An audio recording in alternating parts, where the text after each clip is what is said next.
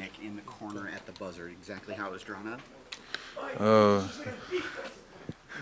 it was uh, it was part of the play. The first look was for me to catch it and back cut for Evan, and if that was not open, for me to turn and shoot. And Roy Hibbert is, he's really tall, and so I was just trying to, get as much space as I can, shoot as high as I can, and so I did work on that shot, but that one was a bit more luck maybe than skill. But it was a great shot. It's my first buzzer beater, so I'm gonna enjoy this one. Game time decision in a buzzer beater. Yeah. How good does that feel? It feels great. I did my yesterday I didn't even practice, and this morning I came in. And I was supposed just to do, some work, as a first step to get back out there, and it felt very good. And I was like, let me see how I feel today after I do my work on the court, and then maybe, I'm good to go. And it felt pretty good. It wasn't 100%, but it was good enough for me to be out there with my teammates. And it was really more just I want to be out there. I felt like they needed me out there. It's a important time for us now. We want to get back to 500. We missed our first chance in Indiana, so we want to get our next one, and I want to be out there. So I'm glad I made that call. That's your first buzzer beater at any level? Yes, it is. Yeah, it's my first one. Was that the best celebration you've been a part of after a game? No, that's probably one of the worst, but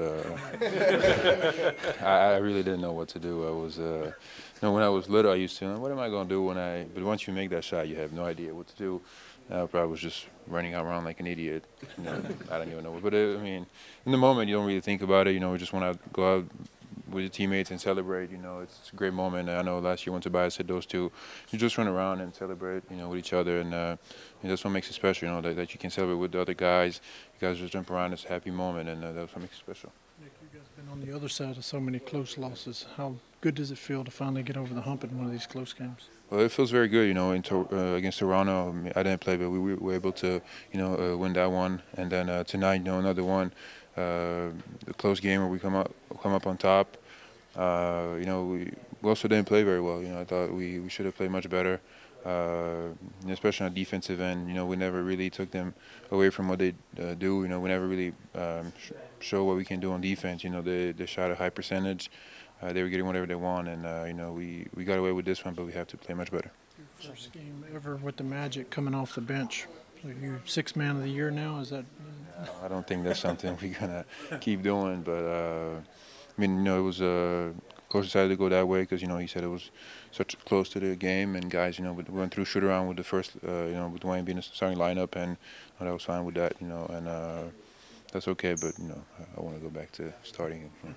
Channing and Shabazz had a great night for you guys. Talk about their contribution. Oh, they were both great, especially Channing. In the first half, he made some threes. He made that buzzer at the end of the third quarter. Played very well on defensive end as well. Gave us a spark off the bench. And Shabazz, at one point, we were really, I think, offensive. We couldn't really get much going. And he spread the floor for us, made a couple of big threes, made some big shots, and so they're both great for us tonight. We need guys like that to come off the bench and give us a spark if things are not going well, and both of them did that. Well, I guess I came off the bench too. So.